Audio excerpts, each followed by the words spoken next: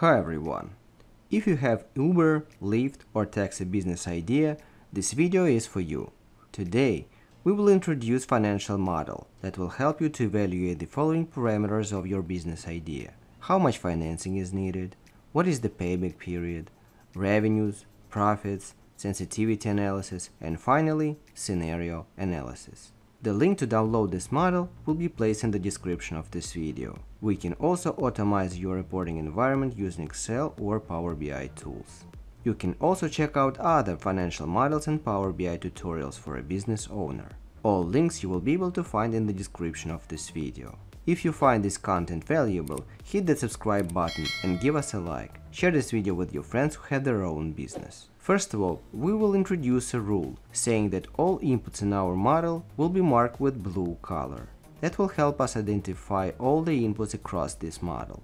First of all, we start with setting up the first year of financial projections. In our model, we have 5 cars. We can name them one by one. We can also switch them on and off from calculations to see cash flow with or without this or that car. Then, we can specify when each car will start its operating activity, year and month.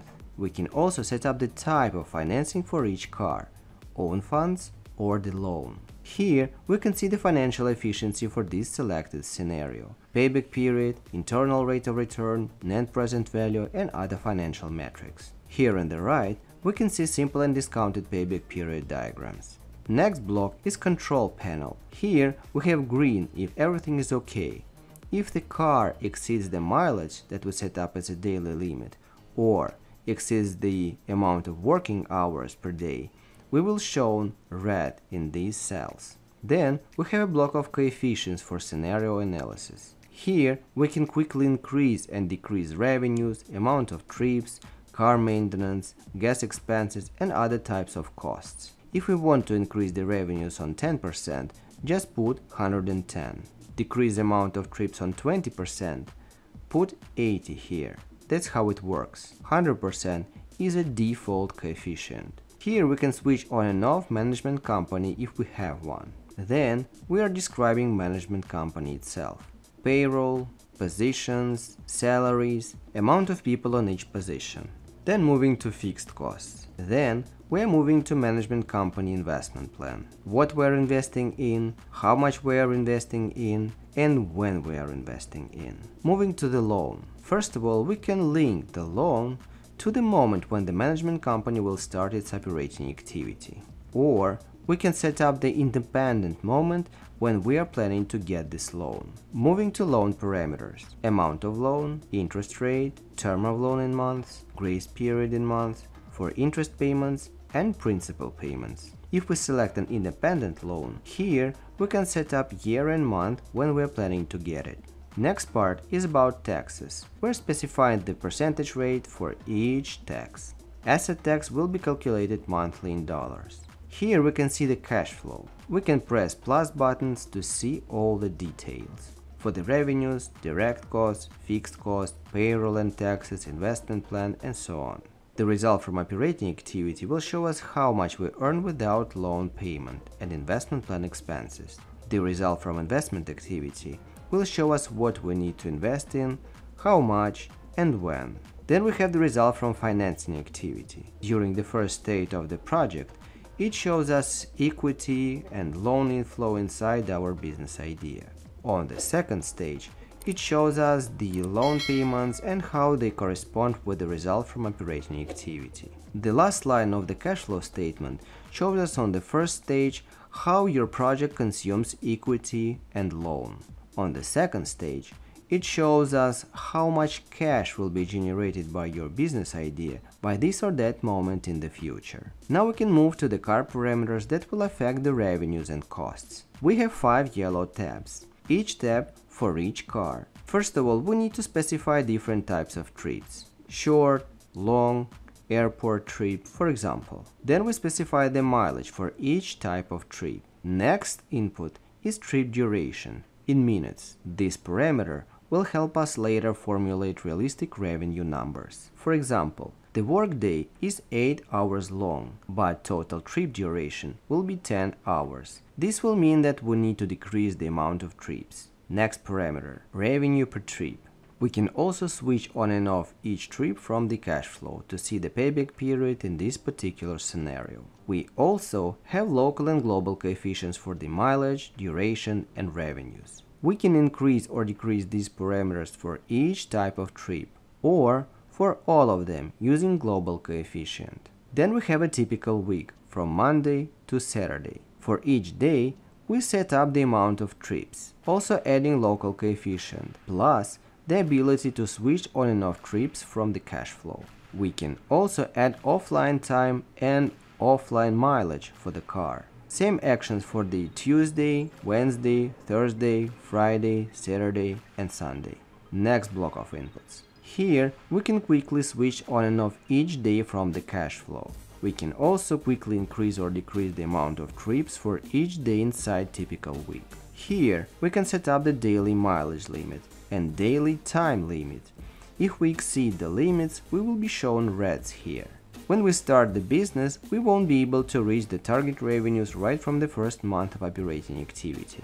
In this block of inputs, we can specify the percentage value with which we reach the target parameter.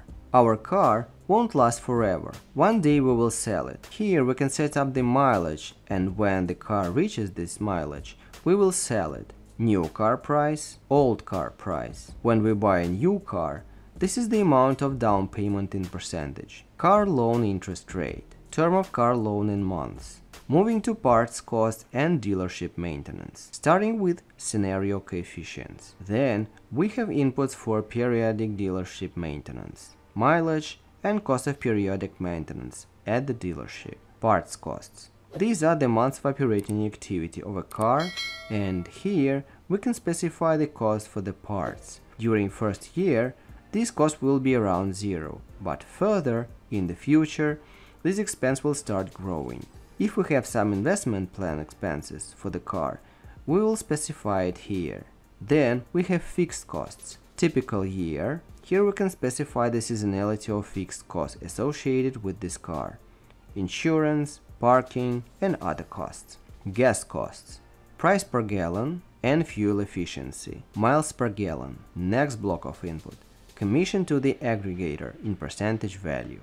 Payroll for the drivers. We may have several drivers for one car. Here we can set up their salaries. So these consolidated revenues and expenses associated with this car will be flying further to the cash flow statement. The same story for all other yellow tabs for each car. Next step is internal rate of return. Here we're specifying the discount rate in percentage. This is the increment for discount rate iteration. This is the starting point for discount rate. Then we have sensitivity analysis block. We can add this parameter to any input and see financial efficiency if the value of this parameter will increase or decrease with this increment. The link to download this model will be placed in the description of this video. We can also automate your reporting environment using Excel and Power BI tools. You can also check out other financial models and Power BI tutorials for a business owner. All links you will be able to find in the description of this video.